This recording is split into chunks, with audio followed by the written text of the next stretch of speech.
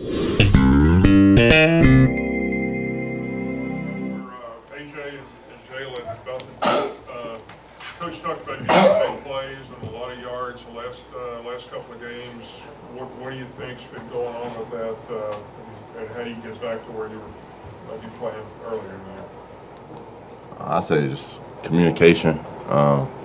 Everyone been on the same page out there. We had some, some communication breakdowns here and there, and just everybody just executing their assignment, just playing in the scheme of the defense.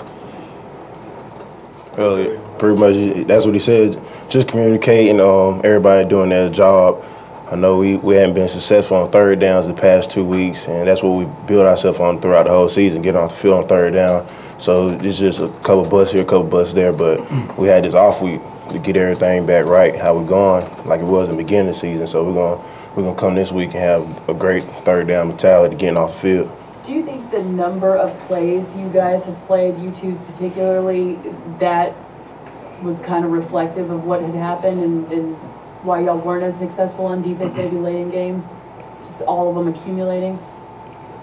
You can't say that was the cause of it, because we athletes, we play football, and it doesn't matter if you get 10 snaps or to 80 snaps, you still got to execute your assignment at the end of the day.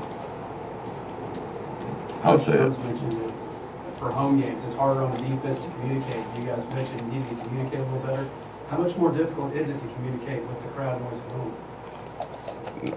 We love the crowd noise at home. I wouldn't say it's difficult communicating. It's just we just got to have a strong communication and playing together as a unit. But the crowd noise, it doesn't affect us. We just got to go out there and do our job. Jalen, is it different with the fact that they're going to do some no huddle stuff? You guys, last couple of ball games, look like you guys were trying to make some last second adjustments pre-snap and that kind of thing. Does this make it more simple because they like to do it fast? I mean, it's just a different style of team. We've seen plenty of no huddle though throughout the season. Saw a lot of it earlier in the season, and all week we see it from our team. So, I mean, it's just a little bit different challenge, but it's nothing that we can't handle. We'll be able to take care of it.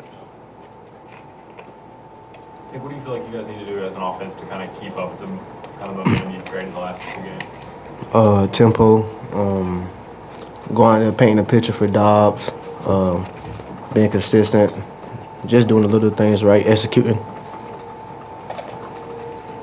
AJ, y'all come so close to bowl eligibility this last couple of years and have fallen short.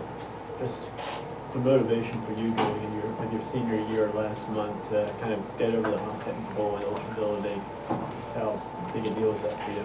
Just keep working hard, pretty much. Just keep going hard each day, each week, and get this win number 5 so we can get to win number 6. So, like, getting to the bowl game is my last thought, because I know we're gonna get there. We're gonna do what it takes, and we're gonna make whatever happen to get to the bowl game this year. So, it's gonna be a great feeling when we get there.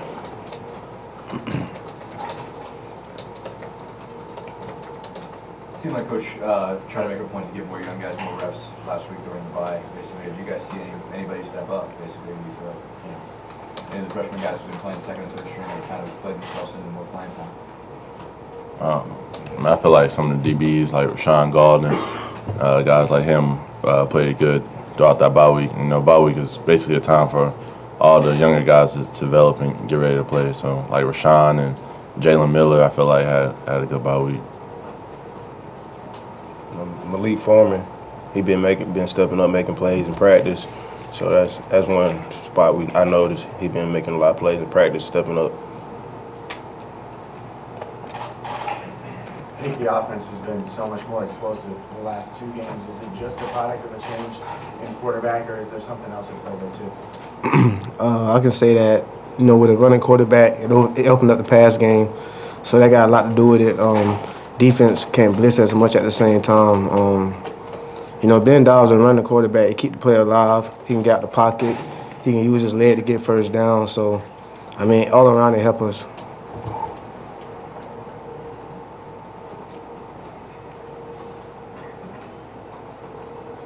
Anybody else? Have y'all looked at much Kentucky tape yet? Yeah, we've been watching. What do you see from their offense, particularly tolls and just maybe overall team speed? Yeah, I mean, they got some good skill players. The quarterback does a lot for them. You know, he can move. He's a big guy. He can get out the pocket. They got some quarterback runs that they do, and they got good speed on the edge. Did you guys watch their game on Saturday? I watched it. I watched it. But like you were saying, they got their offense. They got some skilled players, and they got a good quarterback. You know how to manage the game, and they fight for a bowl game just as us. So, like I was saying, we got to be good on third down. We know their percentage of going for it on fourth down is real high, so we got to be good on fourth down this week. Expecting them to go for it on the fourth down as well, and just keeping the quarterback contained and fitting up our runs. Hey, did you watch the Kentucky-Georgia game? I don't think Georgia was fun. Do your eyes kind of light up as an offensive player? Not at all. They got two stand-up defensive end that impact the game as well. I think with they up front, it helped the secondary in general. They got confidence. They play cover 3. Ball around, I think Kentucky defense had insane defense over the past few years. So. Hey Joe, what was it like having Lil John at practice yesterday?